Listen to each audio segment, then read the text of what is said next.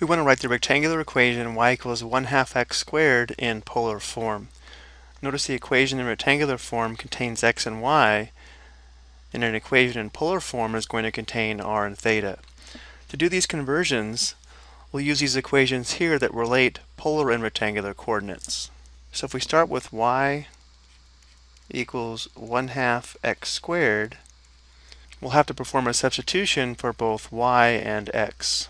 Well, x is equal to r cosine theta, and y is equal to r sine theta.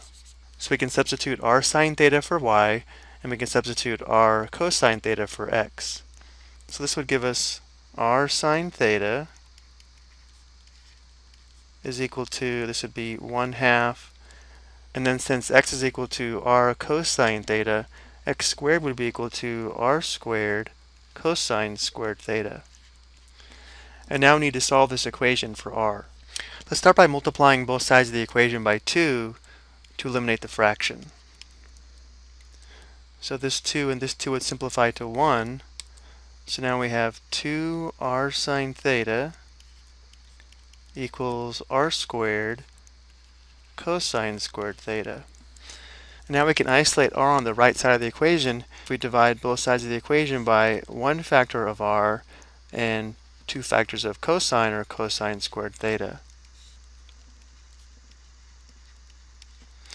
Notice by dividing the right side of the equation by 1 factor of r, this will simplify to 1, this will simplify to r to the first, and then cosine squared theta over cosine squared theta is going to simplify to 1.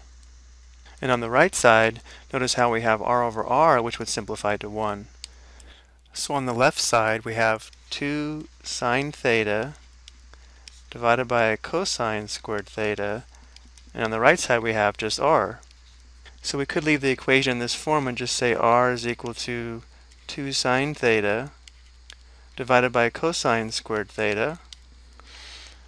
But if we wanted to, we could also write this as r equals 2 times sine theta over cosine theta times 1 over cosine theta.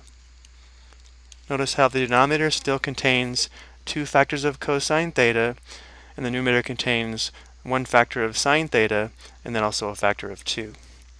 Now one reason we might want to do this is we can now write this as a product of trig functions. We can say r is equal to 2 times, well, sine theta over cosine theta is equal to tangent theta, and 1 over cosine theta is equal to secant theta.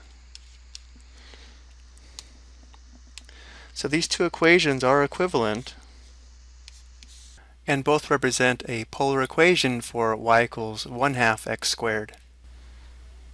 Okay, I hope you found this helpful.